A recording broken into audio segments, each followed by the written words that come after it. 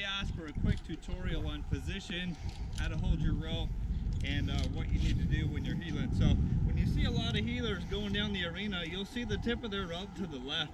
And actually what they're doing is they're timing the steer. So as the steer switches, everything moves underneath you, but you keep your position the same. So what you want to do is keep your arm back, and you want your horse kind of nose to the hip, and then every time the back end of the steer comes up, the tip of your rope should be going down. So that way when you deliver, the feet are off the ground coming back, and the steer will hop in it, or you can time it. So what you do is you swing over the tail head, swing your rope in, set it down, and the steer should hop right in, and then you can dally.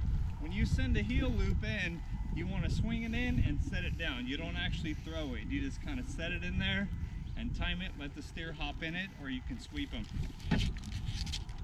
Thanks for watching.